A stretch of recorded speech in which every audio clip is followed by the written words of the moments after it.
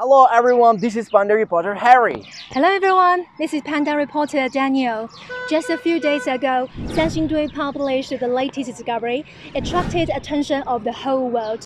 As a famous historical site of Sichuan province, it contains many treasures of human civilization. Please follow us into the mysterious land. Let's go! Nice to meet you, Wang. Nice to meet you. Nice to meet you too. Our Sanxingdui enjoys renowned history. In some detail, it dates back to 2080 century BC. This period around 7th century BC. And the most important period, it is about more than 3,000 years ago. Wow, The Bronze, interesting. yeah, that's one just Bronze Age in China.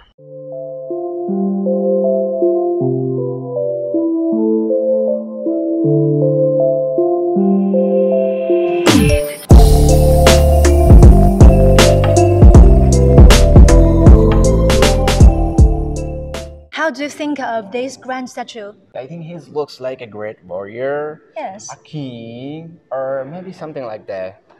good guess. And look at his gesture of hands. Maybe he's carrying something or holding something. I think he's holding a flower and waiting for someone else to propose his girlfriend, maybe. Okay, really a funny Yeah. answer. But most scientists suggest he is holding an ivory or a wand. Look at the base. There are some beautiful patterns on it. I think that's an idea. Came from an elephant.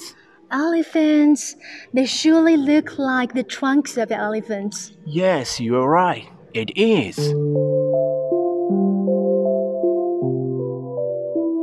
One, two, three, four, five, six, seven, 8, 9. 9 birds. Here we come to the bronze divine tree.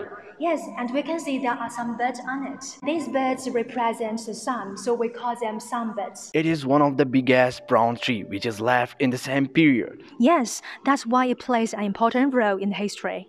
The tree has various functions. One of the most important function is the ladder to heaven, which means the communication between mortals and gods. How's about the standing figure and the bronze divine tree? And now we are going to the second exhibition hall. So let's go.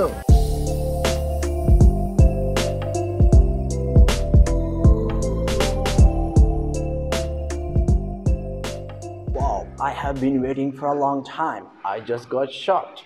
This one I'm expecting more. I have the same idea with you, Henry. It has got very big ears and long eyes. They are so exaggerated of their great power of listening and seeing. The mask, 138 centimeters wide and 66 centimeters high, is one of the 2 biggest bronze masks in Sanxingdui. To be honest, I got scared of it. It looks like a ghost. Also, our journey is over with a re-excavation of Sanxingdui cultural relics. A journey of exploring ancient Shu civilization will continue. If you are interested in Sanxingdui culture, you might as well come here and experience it yourself.